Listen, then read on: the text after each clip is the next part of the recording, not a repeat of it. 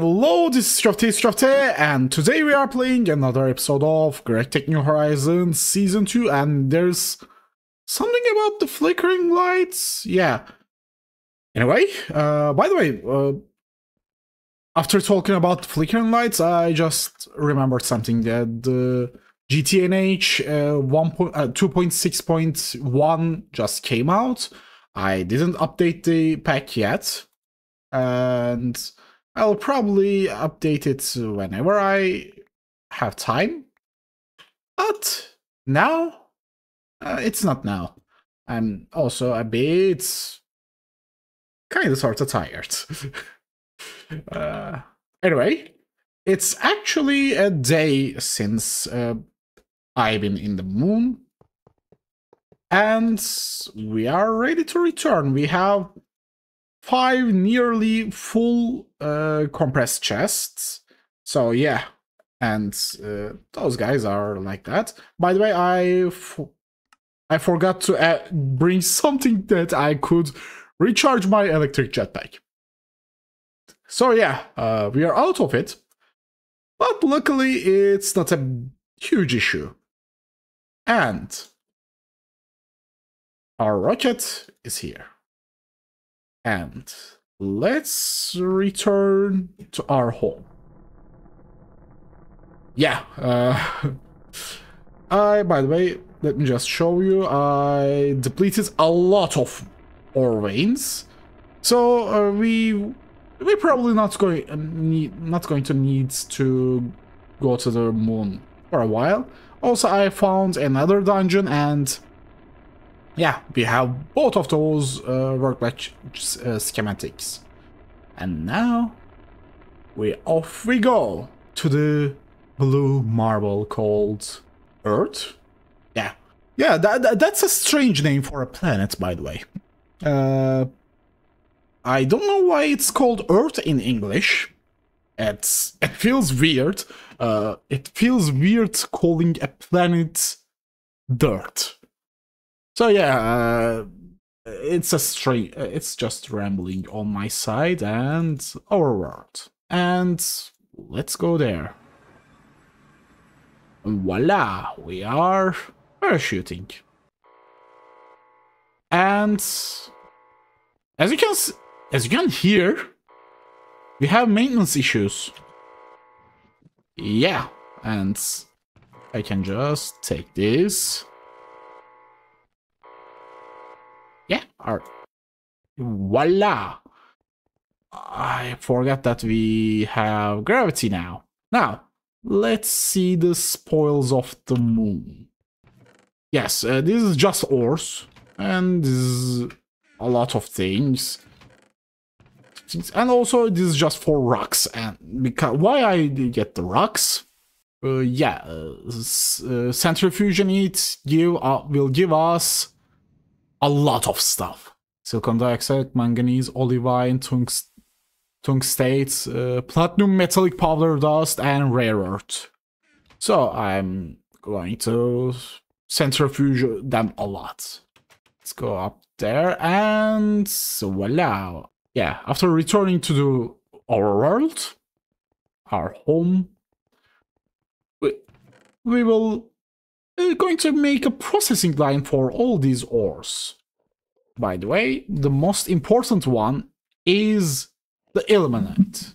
Ilmenite. I don't know how to pronounce it.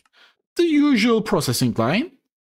At the end, it gives us that guy, ilmenite dust, and if we blast furnace it, we will get rough iron and 3 rutilite for 5 ilmenite. But we have something better. If we get crushed ilmenite, if we put it in chemical bath with sulfuric acid, we get 2 rutile dust per whoops. Anyway, what was I saying? We get 2 rutile dust per ilmenite. Yes, but we use sulfuric acid. And also, this guy give us those, which also includes tantalum, niobium, iron, manganese, and magnesium, which is good. The strange part is this guy. If I electrolyze it, I get an oxygen cell, 1 oxygen, 1 iron, and I got my sulfuric acid back. And if I process rutile, I get, in chemical reactor, I use 4 chlorine and 2 carbon. I get this. And if I blast furnace this, I just get, with magnesium, I get titanium, yes, magnesium chloride dust, and if I process that with sodium, I get magnesium back, the same amount of magnesium I put, and I get salt, which sodium and chlorine. And we get our sodium and chlorine back. The only thing we are not getting is carbon. And actually we get the carbon back too. It's a perfect recipe for us. Just need to use this one. Or large chemical reactor. Actually we can use that. But the main issue is this area is not big enough. I have to expand this area. Either this way or this way. I need to do that, but it's a bit late at the moment. So I will probably do it off camera and probably continue this episode tomorrow for me. You will see instantly. By the way, one more thing is falling meteors. And with that we get either raw meteoric iron or directly meteoric iron ingot. Also meteor. Also there are these guys, meteoric irons. And those guys. Yeah, we have a lot of meteoric iron. Probably our first batch of tungsten is going to be manually processed for a small bit, just to kickstart, because what I want is, let me just show you, it's a really nice thing. Yeah. After we get our first batch of tungsten, we can get this quest, because it will be get by this. And then we can get macerating stack controller, which is the multi-blocks macerator in the electrical age. 1, 2, 3, 4, 5, 6. Nice. Yeah, this is going to replace these guys. And it will be much faster, and we finally have byproducts. Byproducts are good, but not that important. Anyway, I just rambled for 12 minutes without doing anything. So, I will build off camera. Okay, we are back after, I think, 2 or 3 days for me. Yeah, actually a lot of things changed. First, I upgraded this glass to mana glass, which also emits light. And also I made a small expansion to our base. Just a small one. Nothing huge. Nothing really huge. Yeah. And today we are going to replace some multi-blocks. Yeah. Anyway, let's continue with our small adventure. As you can see, I designated this place here. And with that, we actually place blast furnaces. Yeah. Also, I made 2 new multi-blocks. Actually, I wanted to make no, I made 3 multi-blocks, but I wanted to make 4 different multi-blocks, but one cannot be done at the moment. You will see which one. Okay, there are a lot of materials. And let's look at the controllers. And yeah, those are the controllers of our multi-blocks, which is first maceration stack controller. An amazing thing that's going to replace those beasts. By the way, those guys are beasts, but they became old and our needs kind of sort of exceed them. So we are going to upgrade those. And multi-smelter. Multi-smelter is distant cousin of alloy smelter, which is just furnace. Just furnace. And it's going to replace those guys. And with that, we actually outgrew our steam usage. So we are not going to need any steam at all, besides oil processing. And then the large chemical reactor is a large chemical reactor. Yeah, that's it. That's it. That's literally the explanation. Yeah. Anyway, the third is blast furnaces. And let's place our blast furnaces first. I forgot the output hatch too, right? I guess. I know, I have output hatch and Pamuk decides to jump on my microphone. Anyway, let's continue.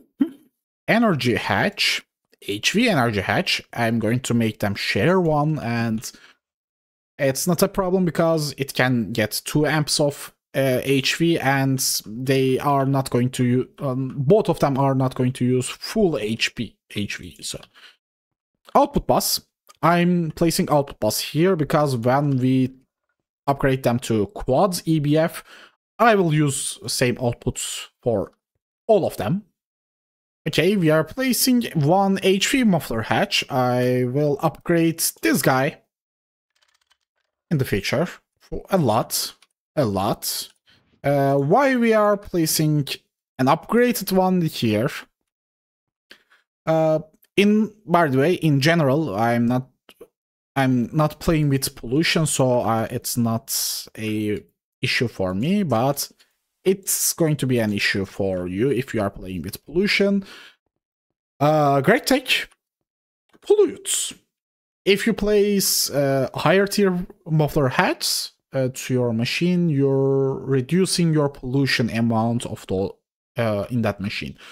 But what we are currently doing is, if a recipe outputs either carbon monoxide or carbon dioxide, we can catch it with a percentage of it with our output hatch on top if we have any higher tier muffler hatch than HV1.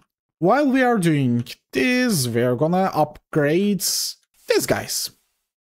And we cleared the area. I also removed the pipes from here to here.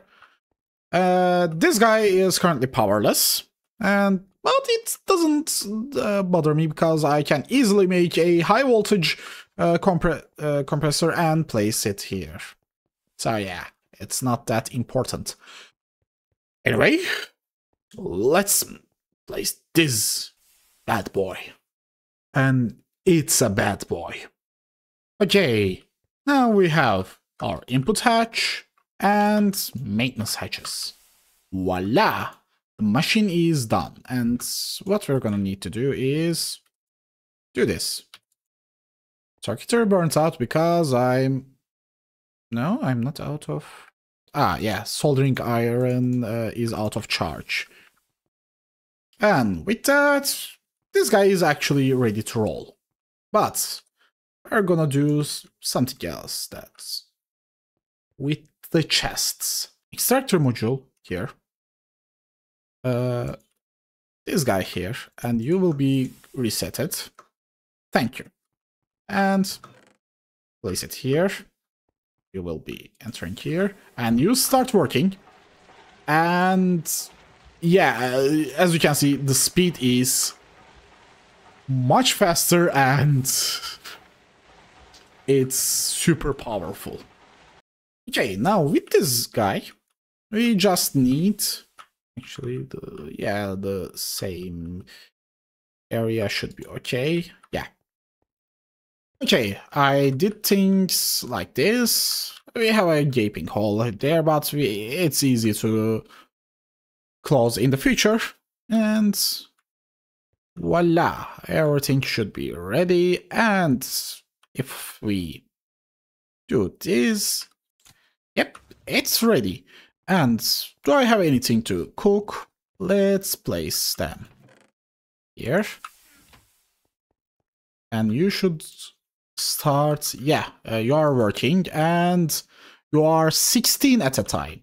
I will upgrade it to HP later, and then it will cook, I think 32 at a time.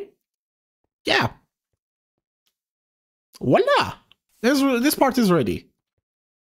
Now, with our current system, we need one more machine.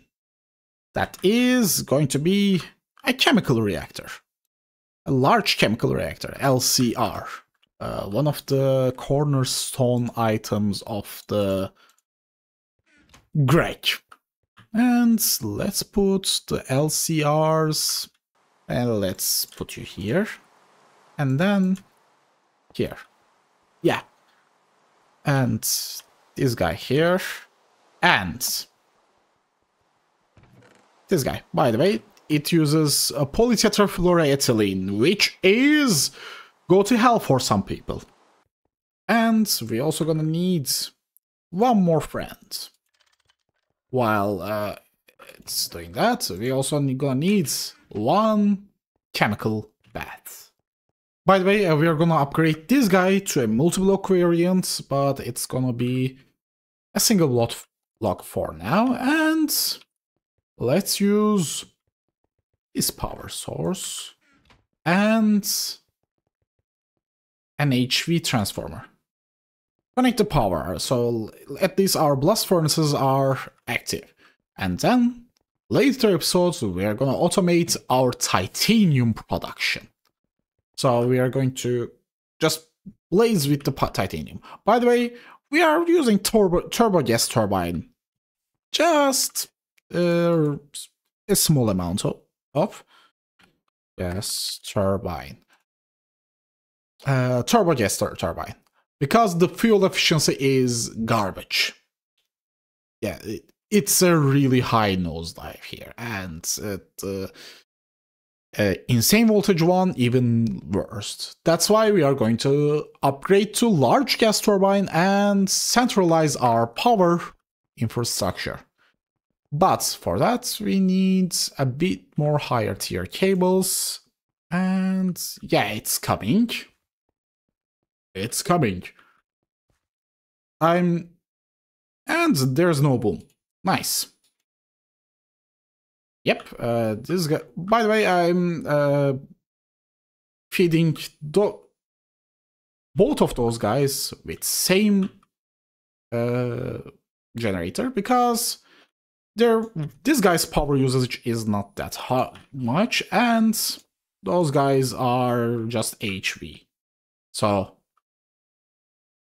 this one you will use how much? 1000 EU. And those guys are around 960, I guess. Yeah, combined. So yeah, we are not even fully using this guy. We can actually add a medium voltage machine and we will be fine, as long as we transfer the power. By the way, I was planning on making the automation, the titanium automation next episode, but we already see how we automate things, and yeah, I kind of sort of automated everything. Without recording, sorry. But explanation is super simple. Let's take here. Not there. The only place I shouldn't take. Anyway, let's show the entire system. By the way, this is only part that is connected to the actual system, the actual network, because it outputs oxygen as a 100% byproduct. It's a 100% byproduct, so yeah. Anyway, also, this part. This part is the beginning. Actually, the beginning is here. This guy. We get crushed ilmenite and sulfuric acid, and it generates rutile and ilmenite slag. And so why the output is not working? I will look for something. I will try to fix it later. Anyway, let's assume this works, and then there is a logistic chassis pipe with one provider and one item sync module. And provider provides this active supplier rutile dust to this large chemical reactor. Yes, and there is chlor, not at the moment. It will eventually. Okay, magnesium enters the system, and I forgot one more part. Yeah, I forgot that part too. Extractor Mark III and chassis Mark I. I'm glad I'm making a video now. Now let's put the extractor, and yeah, carbon enters here. Magnesium should enter here in any second. No, thank you. And if let's just assume he is not here. And if I put you back in the system, you should go, yes, there. You are making me nervous. And I destroyed all the configuration. Yay. That's why I don't like conduits, by the way. Okay, now, this should be working. Okay.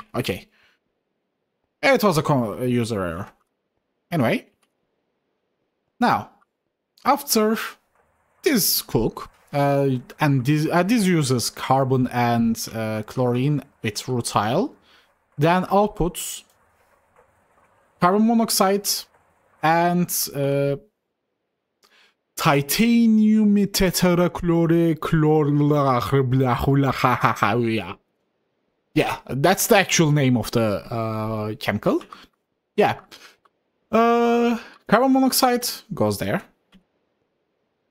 Goes here. And you will see after this finishes. Yeah. Carbon monoxide enters there. And wait. It's entering. Yeah, carbon monoxide enters there. And with this guy, this enters here, but the issue is why all the... Okay, we have issues with round robining. Anyway, I will probably add more thingamajiggies to handle this. But in the meantime, yeah, we will debug. Anyway, as I said, this guy produce rutile, and this I didn't add processing for this yet. It's just centrifuging, and this just electrolyzed, and we get our sulfuric acid back, and we also get iron dust and oxygen cell. So it's a really good. By the way, actually, this part is going to be redone when we have multi-block electrolyzer. And let's look at when it's going to open. Centrifuge. Ending. Rocker. Yeah. It's here. It's the next era. And we're probably going to spend a lot of time in extreme voltage. So insane voltage is really in the future for us. So I need to test this guy a lot, and if it's not working, I will have to find a solution for it. Yada yada. The sodium, titanium, blah blah blah, goes there and mixed with magnesium and blasted, and then we get hot titanium and magnesium chloride dust. And magnesium chloride dust enters a chemical reactor with sodium, and it give us magnesium dust and salt. And salt can be electrolyzed, and we recycled our chlorine and sodium. So yeah, it's completely self-sufficient. We just need to enter ilmenite. Yeah, that's all. That's literally all. And with that, we have actually the most efficient way of generating titanium at the moment. And it will passively generate titanium for me, as long as these guys are working. So yeah, this is how we are going to roll. And let me just put those guys too, and then we can say I'm proud of this guy. I'm really proud of this system. Anyway, this is GregTech, and have a nice day.